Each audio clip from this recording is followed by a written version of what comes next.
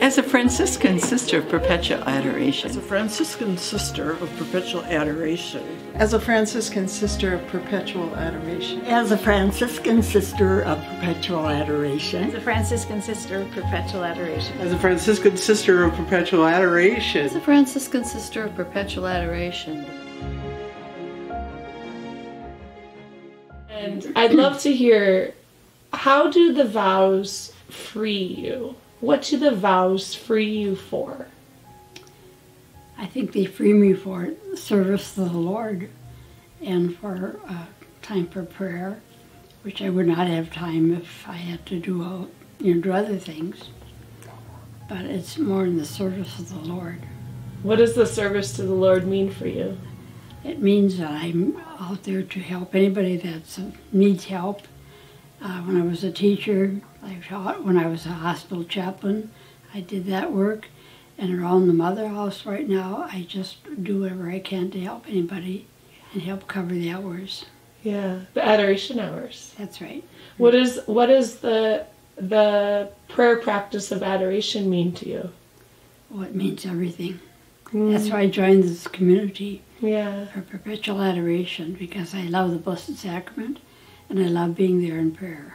How do you experience how the Blessed Sacrament and adoration is connected to the vows? Is there any connection for you?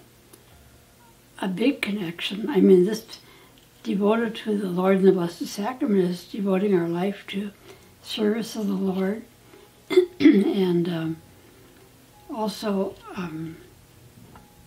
this is my connection with the Lord and the service. What does it mean to you to live a Eucharistic life? It's a prayerful life, and it's a life in service of others. When you think of the Lord in the Eucharist, is the service. His service is at the beck and call of anyone, and so should our service be in our closeness with Him. Yeah. Amen. Amen. Anything else you want to say?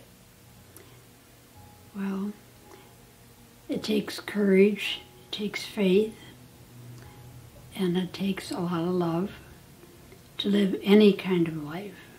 But I think when you're in this kind of ministry and this kind of life, you have so much more help to carry out what you need help for.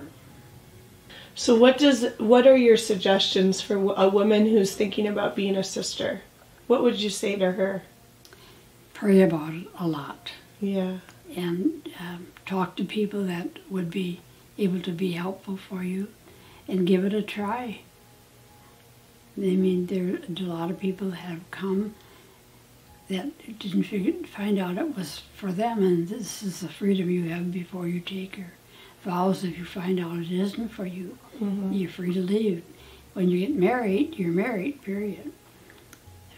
But, good point. But when you take vows for religious life, you take them temporarily and then for life, and if it isn't fit for you, you're free to leave. Yeah. Amen. Amen.